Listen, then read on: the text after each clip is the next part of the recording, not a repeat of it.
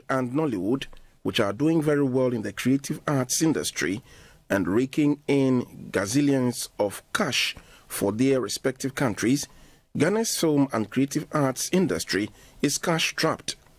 The Presidential Film Pitch Series is a film activation program to create the platform for Ghanaian filmmakers to engage investors, broadcasters, sponsors, distributors to network around the world for potential investment, sales and advertising opportunities to boost Ghana's creative arts sector. 100 projects in the form of documentaries, feature films, short films, series, film infrastructure were received by the National Film Authority from the Ghanaian film entrepreneurs.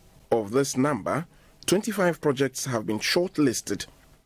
Each shortlisted project is expected to close deals that will bring it to fruition. Through the project, the ministry is hoping to produce 200 movies, which will create about 40,000 jobs annually. I want to urge everybody to support us in our drive to create a sector that will create jobs for young people and contribute to Ghana's GDP.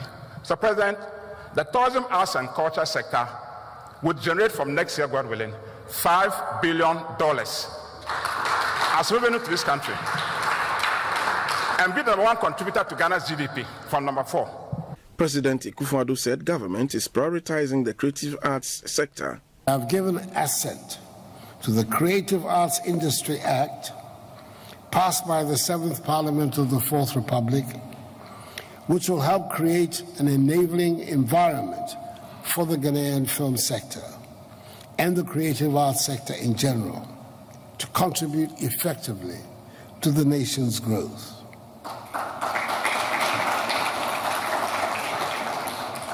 The establishment of the Creative Arts Agency will lead to the setting up of a Creative Arts Fund to help address the challenge of funding that has bedeviled the sector. The President said government is securing 45 million euros to make the National Film and Television Institute a world-class institution. Government is retooling NAFTI to enable and provide the needed training for players in the industry in our quest to make Ghana attractive to international film productions, as well as the hub of film production in West Africa.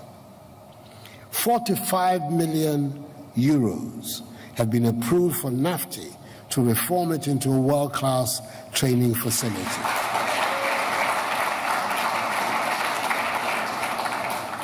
The school is also introducing specialized courses in script writing as well as the business of film. The Ministry of Tourism and Culture hopes to make the creative arts industry a major contributor to the country's GDP. It targets to make $5 billion annually to add heft to Ghana's economic force.